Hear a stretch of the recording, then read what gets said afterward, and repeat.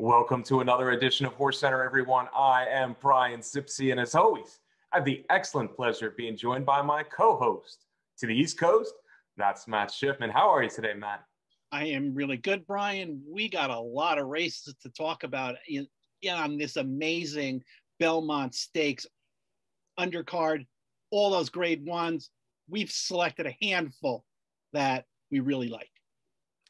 We did, Matt, and I almost feel bad because there's some terrific turf racing both Friday and Saturday that we're not going to analyze. But hey, we only have so much time on this show. Let's jump right in. We're going to start with the Belmont Stakes of all races, Matt. 1.5 million, 1.5 miles, once around Big Sandy, 8-horse field, Matt. Last week we thought there might be a few more in here. It's down to 8. It's a pretty solid 8.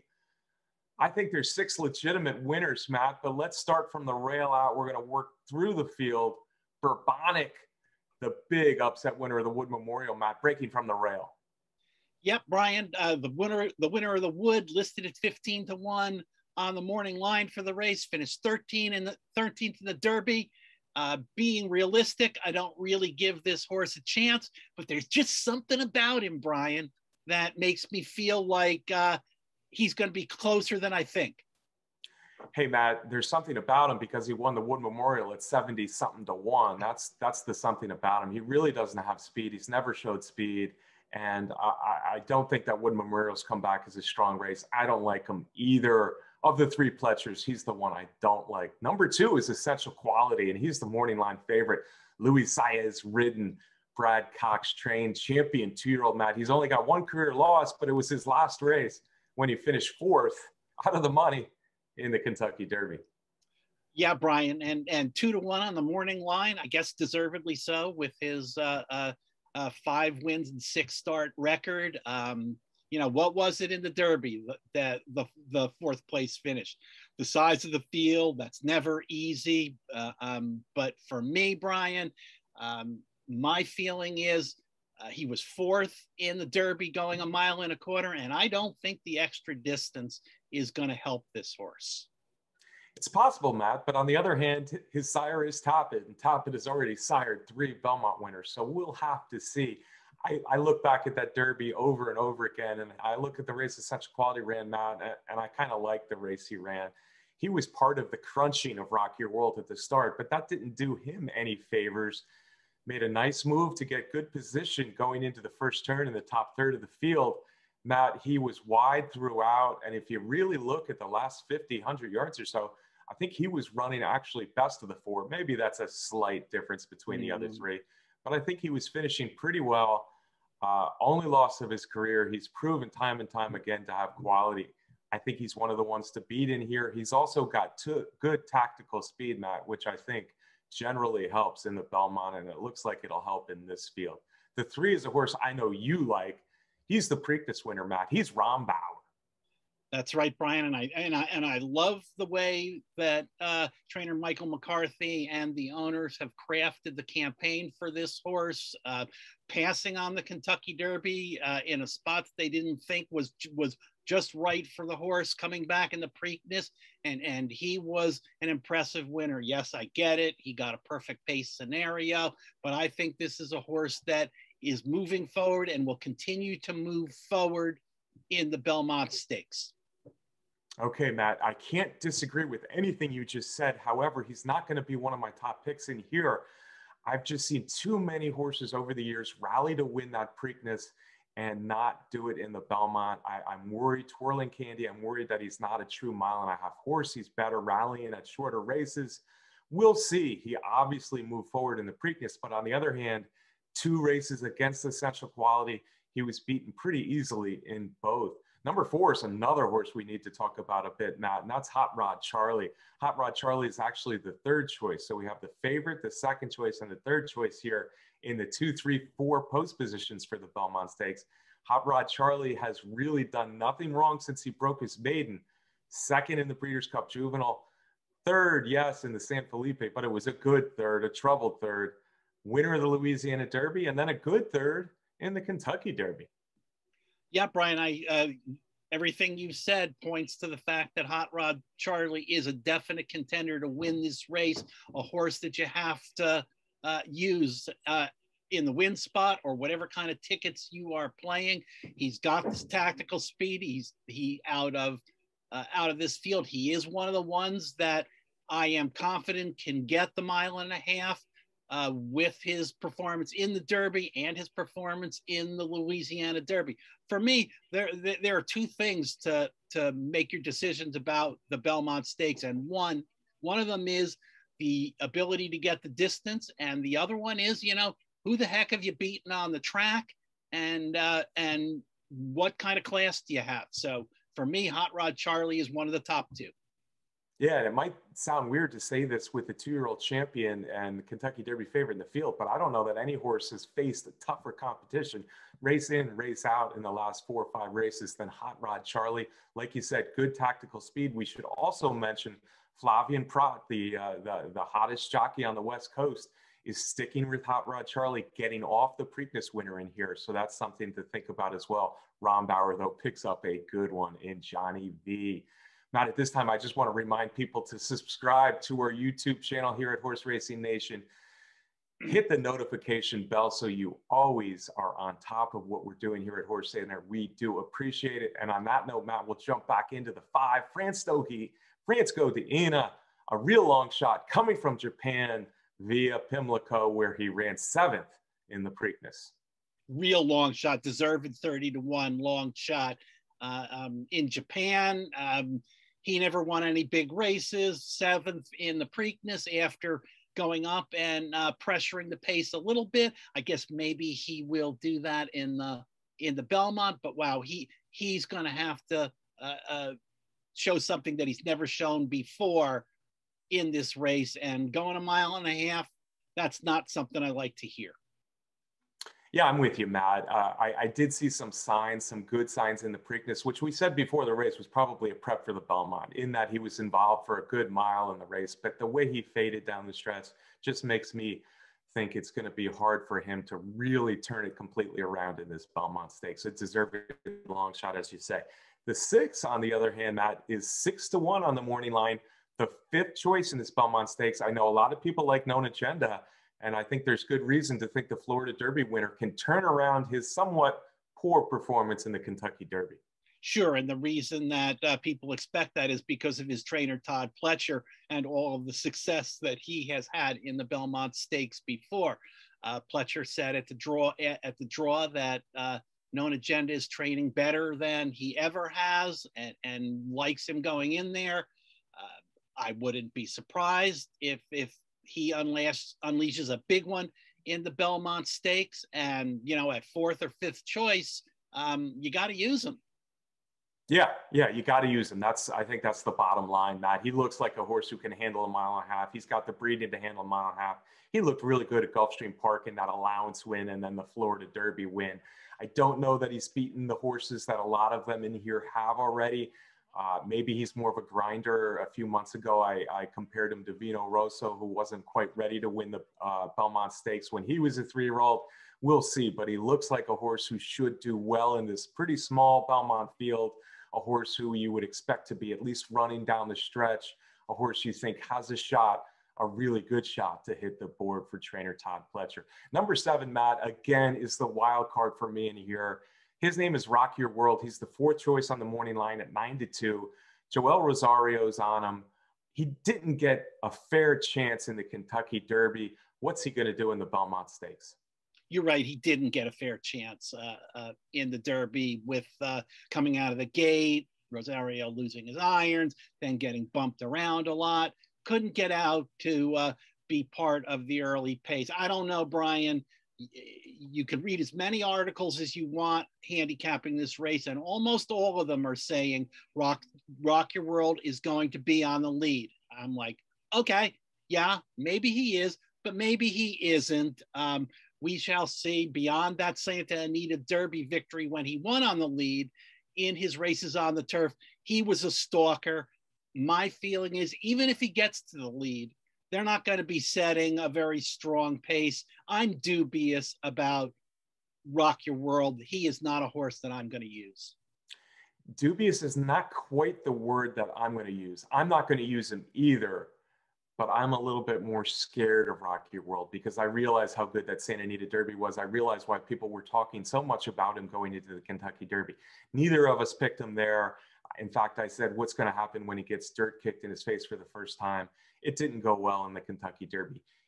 This is a whole different a whole different ball game for him in that it's a small field. I don't really see a lot of speed in here. The thing about it is Hot Rod Charlie, Essential Quality, who I think are the two horses to beat, both have tactical speed. So that makes me against Rock Your World in this spot, but I do think he's going to be on the lead. I think he's got the most speed. Even in those turf races, you can see some fast fractions, Matt. So I expect him to be on the lead. But with Hot Rod Charlie, Essential Quality, breathing down his neck on the big Belmont backstretch, I'm dubious if he can last. So that's why I'm off him. Number 8, Matt, is the third from the Todd Pletcher barn.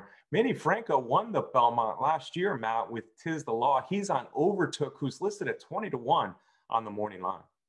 20-1 on the morning line. And I don't know, for me, Brian, Overtook might be the third choice for me out of the 3 Pletchers. For you, it was Bourbonic. He just has not, won a big enough race. He was third in the Peter Pan. He was second in the Withers. Yes, he was a huge price tag when he sold at auction and such. And it is Pletcher, but I'm not going to use Overtook. I will, on the other hand, use Overtook, Matt. I think he's the live long shot of the 3 real long shots in here. I like his progression. He's clearly getting better. His last 3 races, you could see it. He rallied for second in the Withers. Then he had a layoff. And I think the Peter Pan was nothing but a prep. Mile and 8th without much pace. And he just kind of grinded along in the stretch. And if you look at the gallop out, he's quickly ahead of those 2 horses. I think he's a horse who will appreciate a mile and a half. That breeding is absolutely wonderful for dirt and a distance. I think Overtook will move forward off the Peter Pan. And if he moves forward off the Peter Pan, he's got a shot to hit the board and he's going to be a big price. So that's why I like Overtook a little bit. All right, folks, that's our preview. Let's get to our picks, Matt. First thing I want to know is who's your top pick? Who's your long shot in this Belmont Stakes?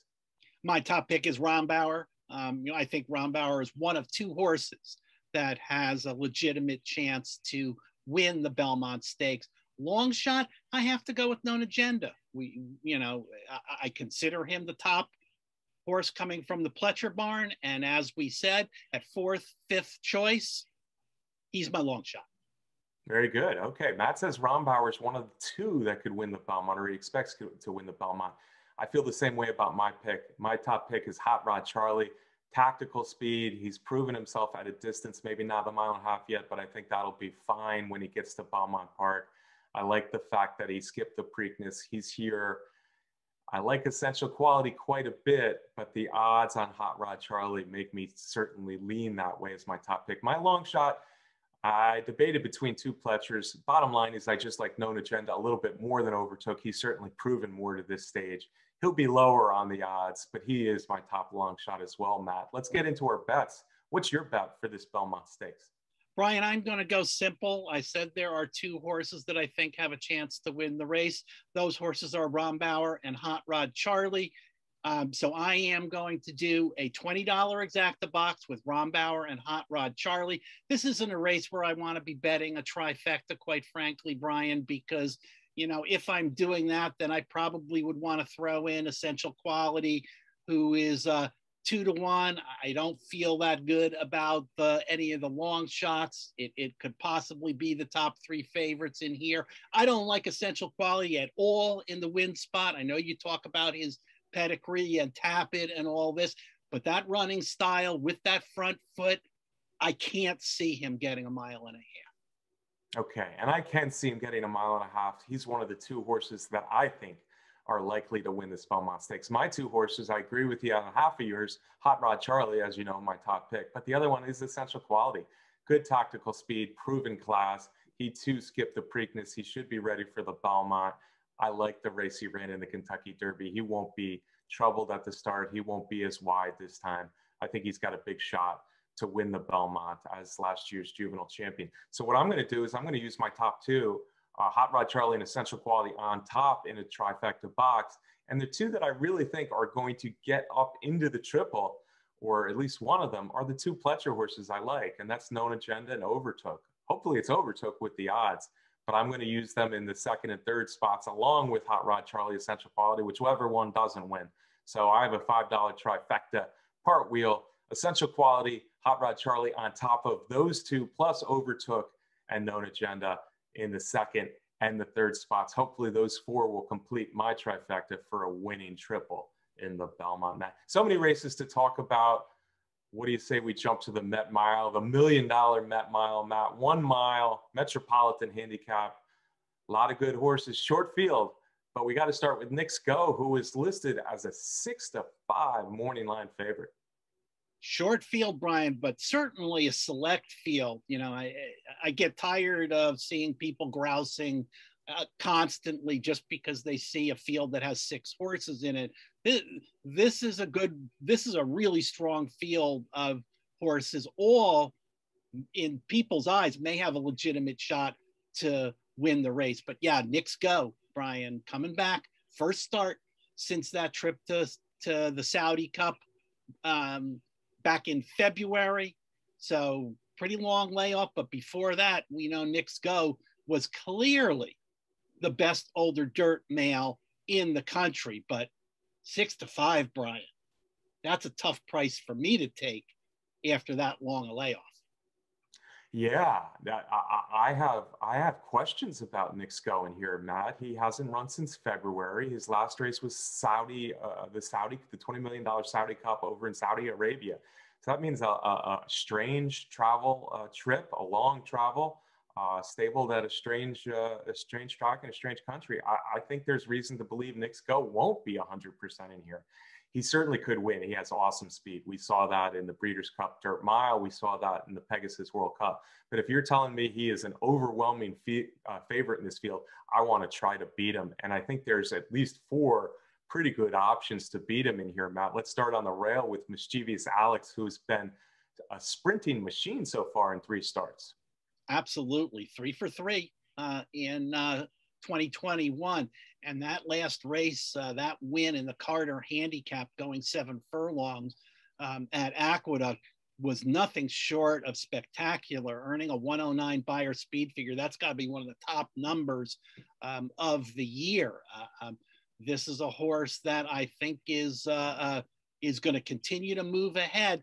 He's coming from the barn of Safi Joseph in New York. Safi's got a string up at Belmont Park. And quite frankly, Safi has been very, very hard to beat in New York thus far.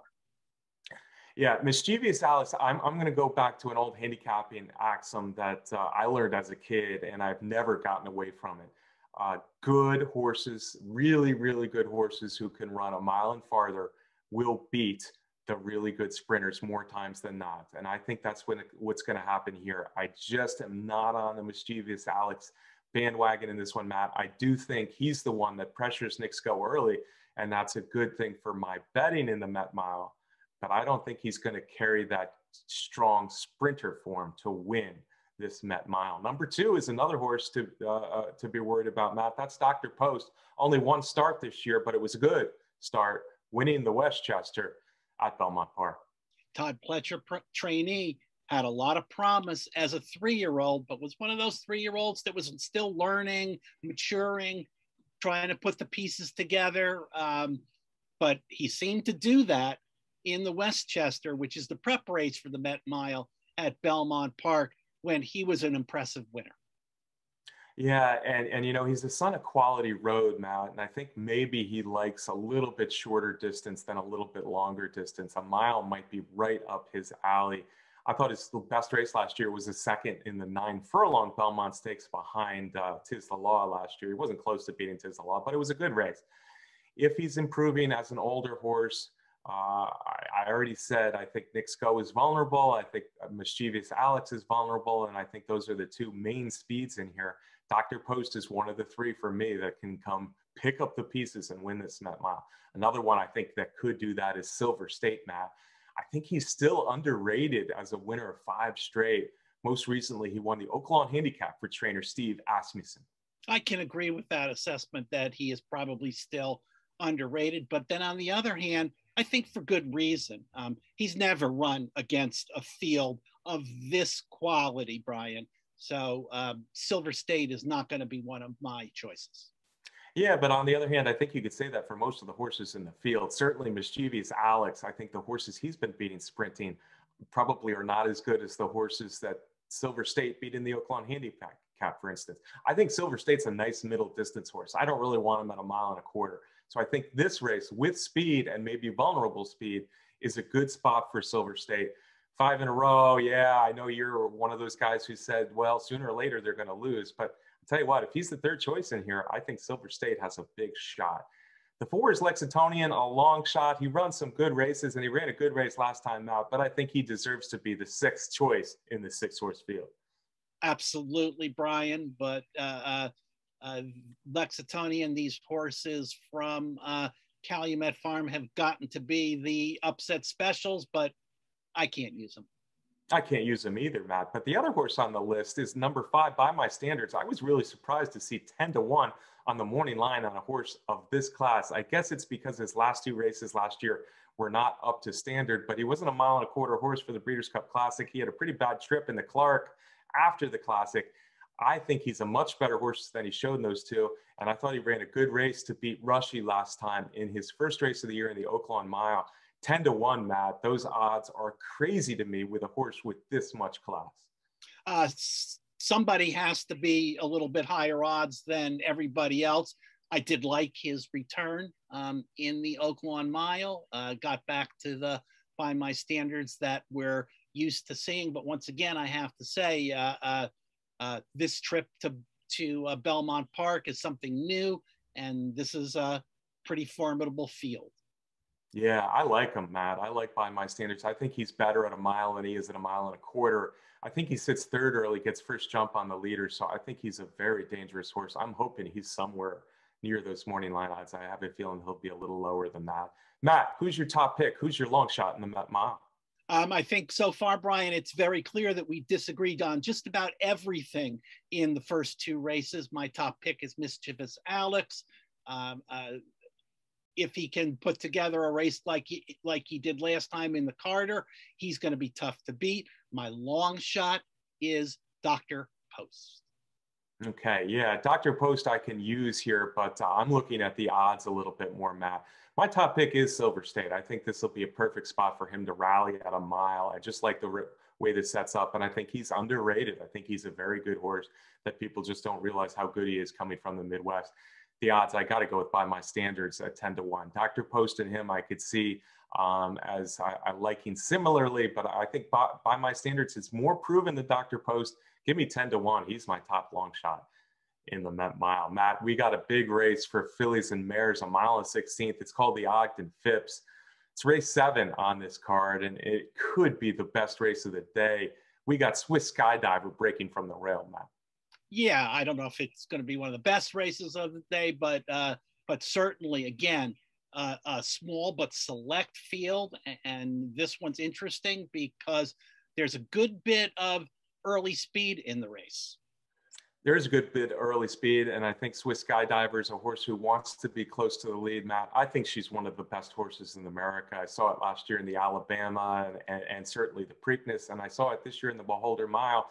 I know she didn't run her race when she was 3rd last time in the Apple Blossom. I think she's training up a storm, and I think she's going to prove again why she is one of the best horses in the race. I like Swiss Skydiver on the rail. Brian, I also like Swiss Skydiver, but I'll be honest with you, I wasn't going to pick Swiss Skydiver. I didn't like that performance in the Apple Blossom, obviously. But then I heard Kenny McPeak talking the other day, and he said that in the Apple Blossom, Swiss Skydiver was just not at 100%. She had been under treatment for an infection in a rear leg, and it limited her training. And heading into the race, McPeak was really undecided about running her. He ran her. She wasn't quite ready, but I think in this Ogden Phipps, she's going to get the ideal setup, and I think she is back to 100%. So I'm going to give her a chance in the Phipps to show the Swiss Skydiver style that we saw last year.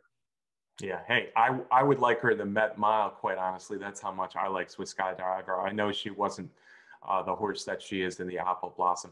A lot of good horses she has to beat. Latruska's the morning line favorite off that Apple Blossom win, Matt.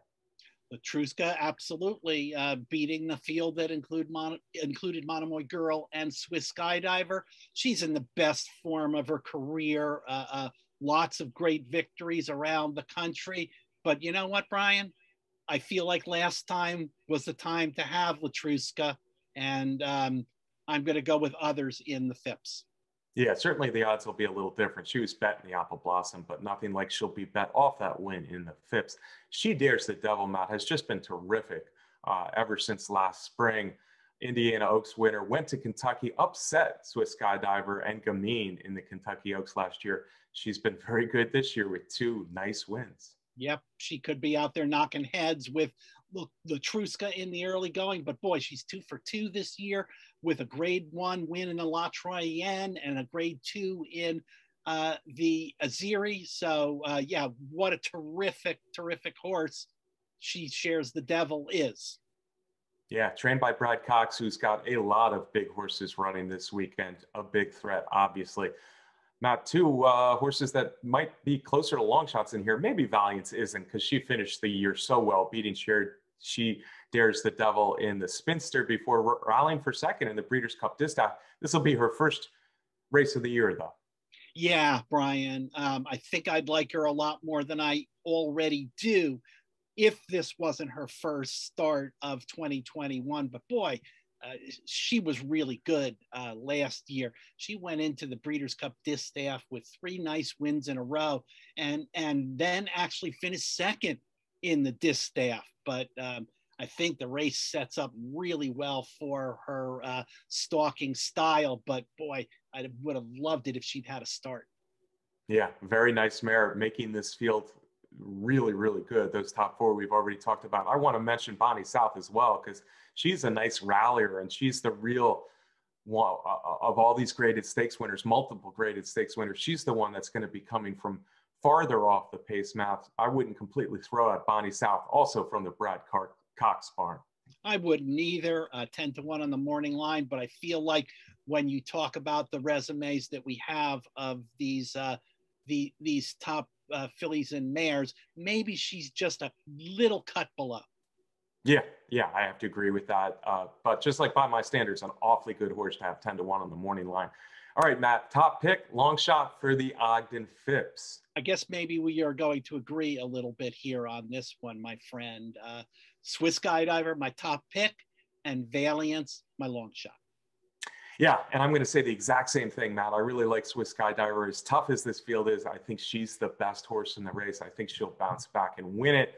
I debated between Valiance and Bonnie South. I just think Valiance is a little bit better. She'll be a little closer to the pace, and I think that probably helps her here. So she's my top long shot as well. Let's stick with the fillies, Matt. We got the Acorn, which is always a fun race.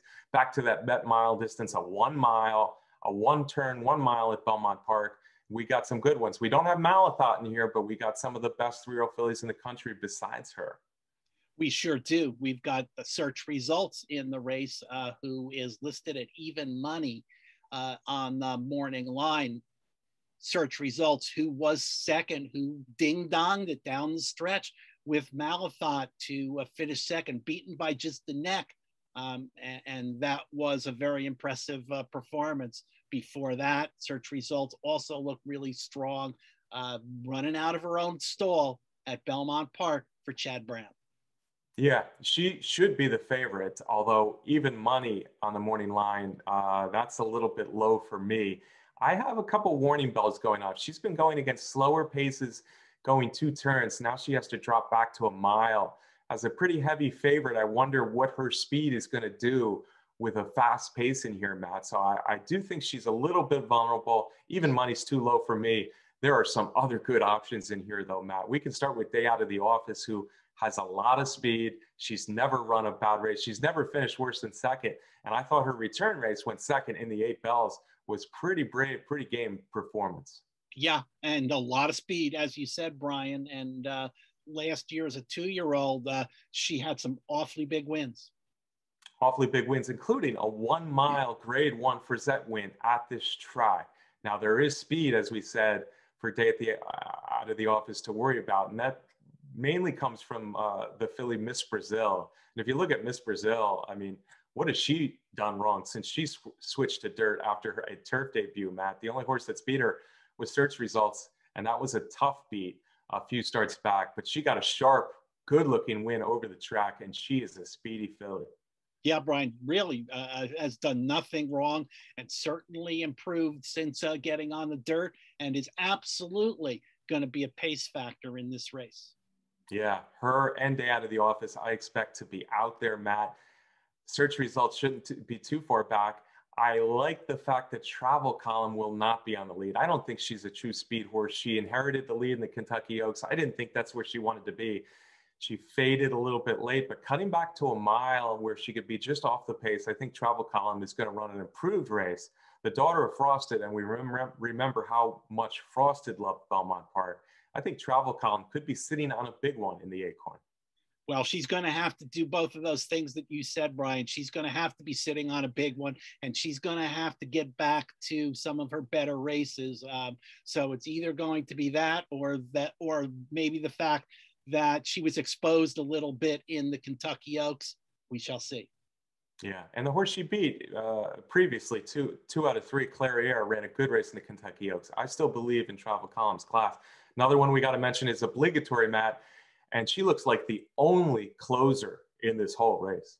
Yeah, Brian, that's for sure. A legitimate closer who ran a really nice race last month when she won the 8 Bells at Churchill Downs. She absolutely did. She came from last that day, Matt, and with some speed here and with Travel Column and Search Results probably stalking, she's the one that could really benefit if this pace is very fast. She looks like a filly who should be running. She showed that she has the talent in the 8 Bells. I think she's a must-use in the exotics in this race, Matt. All right, who's your top pick? Who's your long shot in the Acorn, my friend? My top pick is Search Results. She ran second behind the division leader in Malathot.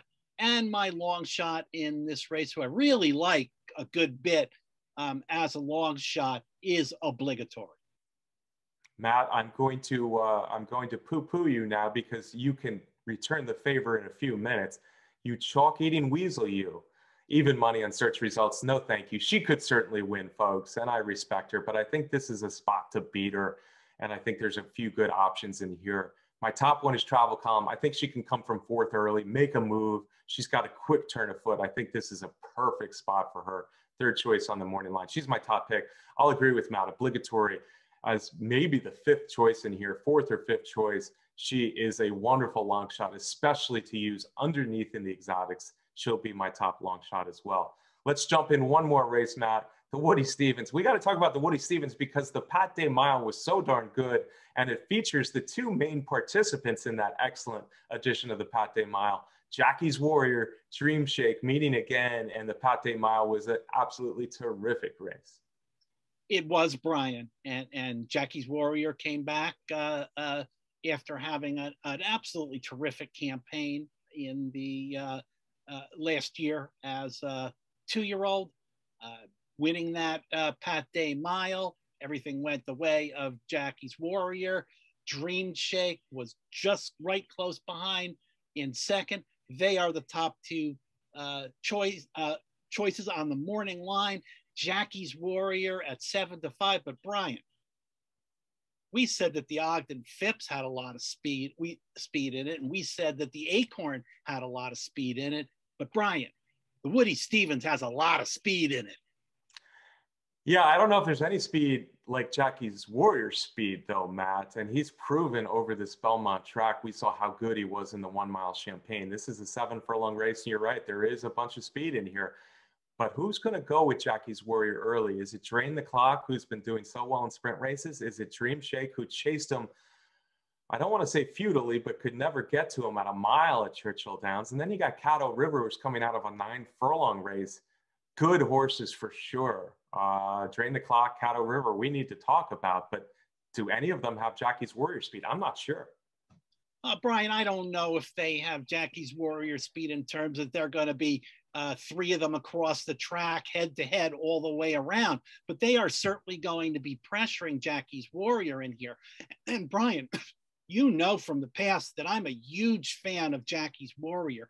And earlier on in the week, when I saw that Jackie's Warrior was going in the Woody Stevens, I had my mind made up that Jackie's Warrior was absolutely going to be my pick. But then I saw the horses that ended up entering and the amount of speed in there and the odds in there. And even though I love Jackie's Warrior, he's up against it in this race. Yeah, and I'm on the other bandwagon a little bit, Matt. I just think he's the speed of the speed in here. Belmont's usually souped up on this Belmont Stakes day. I don't know that Dream Shake is even as close as he was last time early because of the setup in here.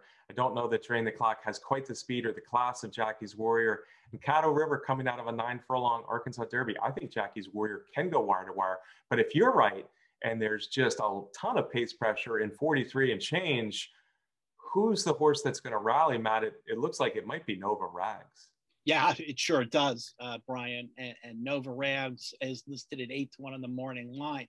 A confirmed closer who most recently we've seen trying to run on the Kentucky Derby trail, but we just have to go back to that 7-furlong Pasco earlier in the winter at Tampa Bay when he came flying off the pace for Belmont.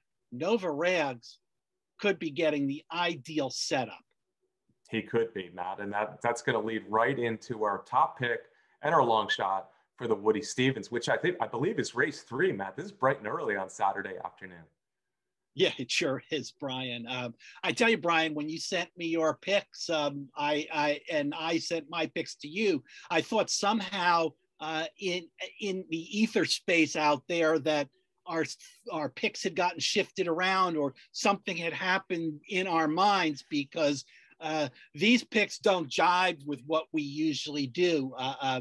Your picks, Brian, should be my picks, and I think my picks should be your picks. But anyway, I'm going with Caddo River as my top pick.